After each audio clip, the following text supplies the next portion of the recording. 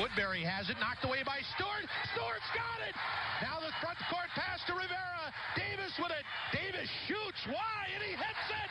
The Miners win! The Miners win! The last time UTEP beat Kansas, nearly 29 years ago to the day in the 1992 NCAA tournament to advance to the Sweet 16.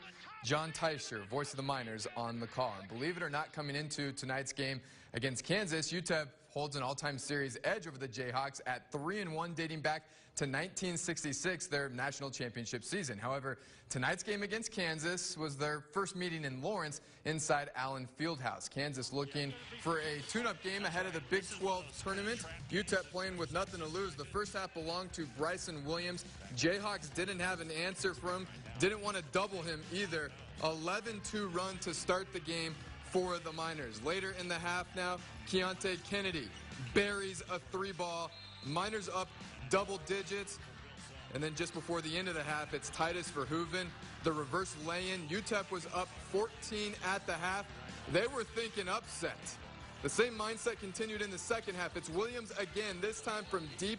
23 points, 13 rebounds for a double-double animal style for Williams. UTEP led by as many as 15, but here come the Jayhawks on their run. David McCormick cuts the lead to single digits. Sule Boom, he would then answer with what was originally ruled a 3, later changed to a 2. Boom had 16 points. However, it was the last field goal UTEP would make in the game, and here's your ball game. Marcus Garrett, strong take, gives Kansas the lead. Boom now trying to make something happen, pushing it up the floor, and loses the handle. Kansas ices it at the free throw line. 67-62 the final.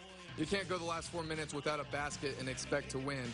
Conference USA tournament is up next for the Miners, who finished the regular season 12-11. Speaking of the tournament, with Rice defeating North Texas tonight, the UTEP women's basketball team clinches a top 4 seed in a first-round bye in next week's Conference USA tournament. The Miners finished the regular season 16-7, 13-5 in league play.